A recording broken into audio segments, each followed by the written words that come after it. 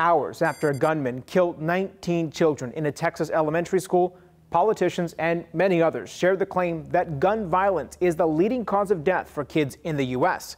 So let's verify. Are firearms the leading cause of death among American kids and teens?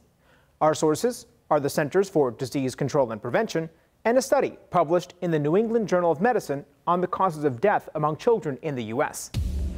Nationwide data compiled by the CDC shows in 2020 the leading cause of death for Americans aged 1 to 19 was firearms. The NEJM study shows that was the first time firearms surpassed motor vehicles as the leading cause of death. So, yes, firearms were the leading cause of death for kids and teens in 2020. But the CDC hasn't published any more recent data. For the last 2 decades, motor vehicle crashes were the leading cause of death for this age group by a significant margin.